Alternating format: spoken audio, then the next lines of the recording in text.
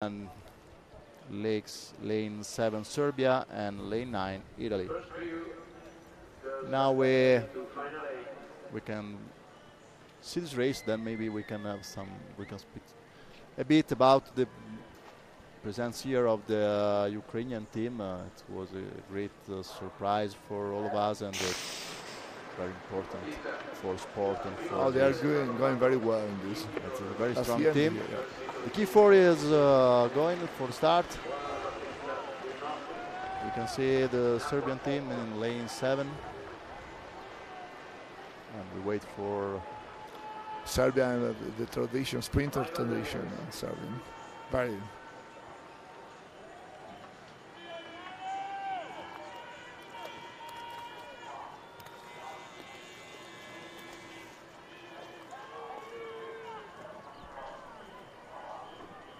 I remember was watching the video that we are at altitude, the sea level at 900 meters, so it's a little bit difficult for the athletes when they're at the altitude of the race to breathe. Yeah, it's not easy. It's not the same condition like we have at the sea level, of course, and we are in mountain venue. You must take care about the distribution of the race and the effort. Okay, as we told you, maybe the Serbian team is going to. No, but the other. No, it's coming out the Hungarian team. Yeah, Hungarian team.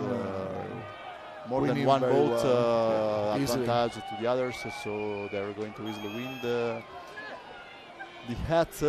Yeah.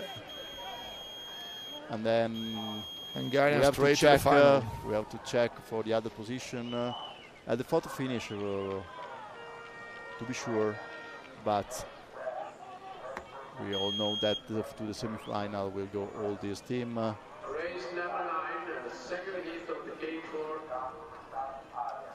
men junior 500 meters. For most of these athletes, one of the big event, the biggest event of their life, because they are, especially for the junior.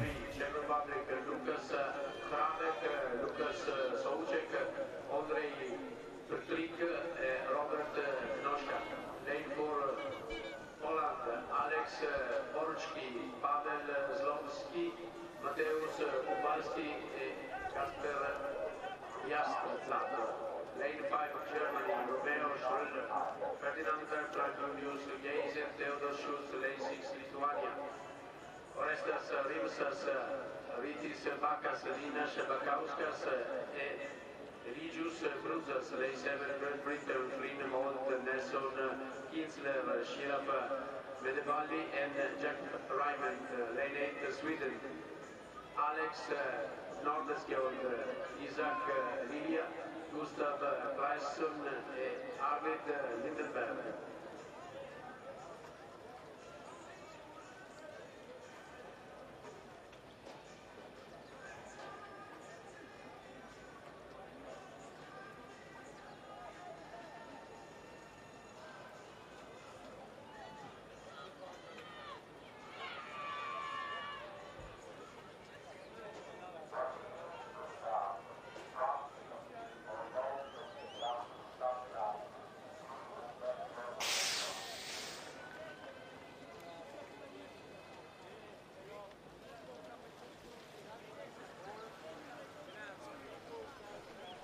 We can see again the photo finish here with maybe the Slovakian, the Serbian team, and the Italian team for the second, the third, and the fourth place.